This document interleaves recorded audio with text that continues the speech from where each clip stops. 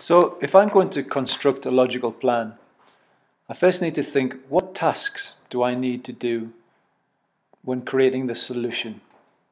And then I need to organize these tasks. So let's talk about the chair design project. I'm going to make a list of tasks that I think need to be done. I could probably do this with some sticky notes or writing on the whiteboard tables or just writing on a piece of paper. So for example, what do I need to do? I need to buy some colored paint because I decided to make my chair with creative colors. I need to visit some second-hand shops to see if they can buy the actual chair.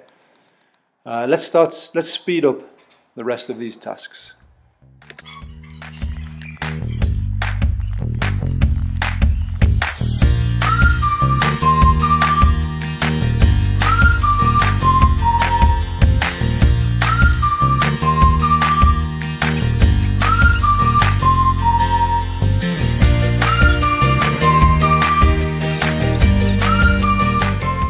So as a group, you've now decided on all the tasks you need to do to make the solution.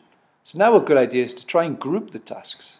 So in this example, I've decided that a lot of my tasks are actually about gathering materials, like getting the paint, getting the chair, getting the tools.